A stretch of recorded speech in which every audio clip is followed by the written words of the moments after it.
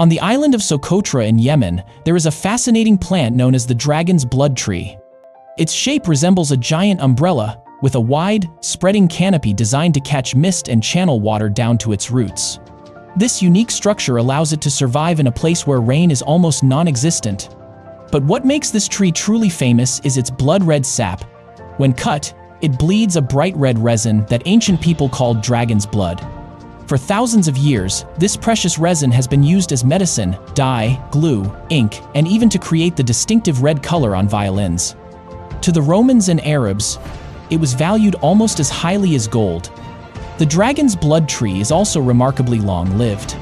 Many trees are believed to be over 500–600 years old, enduring harsh conditions that most plants could never withstand. However, this extraordinary species is declining rapidly due to increasingly dry climates and excessive human harvesting.